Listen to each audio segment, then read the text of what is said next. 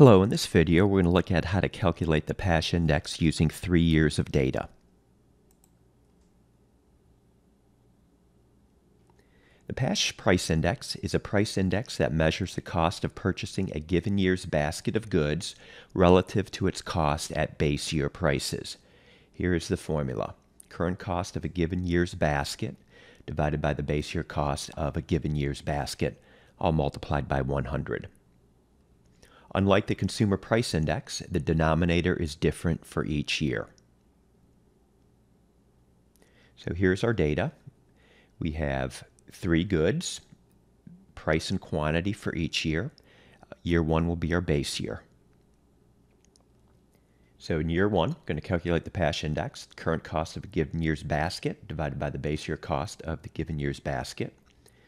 So our numerator here, the current cost of the given year's basket in year 1 is going to be 1 times 10 plus 2 times 20 plus 4 times 15. And since year 1 is the base year, the denominator will be the exact same calculation. So the base year cost, so the base year price, 1 times 10 plus 2 times 20 plus 4 times 15. And so our numerator and denominator here will be the same, 110 divided by 110, all multiplied by 100, we just get 100. For year 2, the current cost of the given year's basket in year 2, we're going to take the $1.25, multiply it by 12, the $2.50, multiply it by 25, and then take this $4 and multiply it by 20.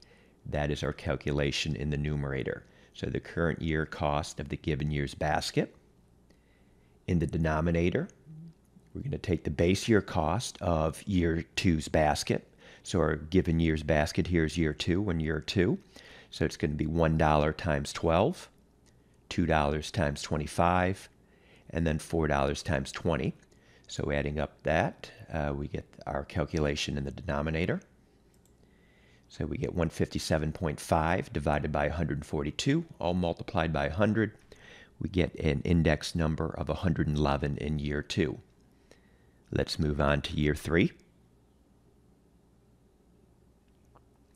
So in year 3, the numerator, the current cost of that given year's basket, year 3's basket, $1.30 times 14, $2.40 times 30, and finally 5 times 25.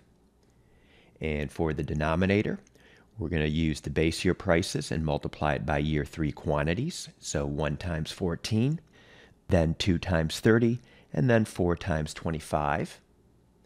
Doing the math here, we get 215.2 divided by 174, all multiplied by 100. So the year 3 index number is 124. And now let's calculate the inflation rate in year 2 and in year 3.